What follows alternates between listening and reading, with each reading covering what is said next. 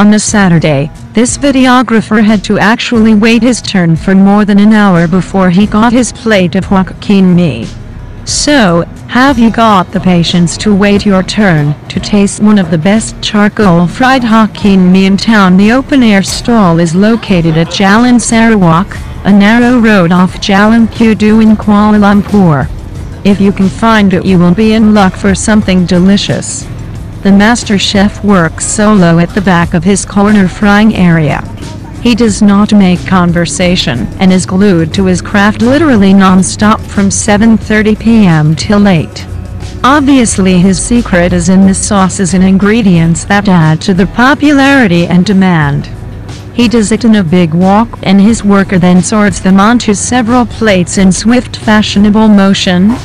Besides this main dish, the stall also have all kinds of other popular fried noodles on its menu. Best to order some of these before the main star dish arrives at least half an hour later. Most folks enjoy the open-air atmosphere and old-style ambience of good street food while they wait for the ultimate Hock Kien mee in town. Come with patience.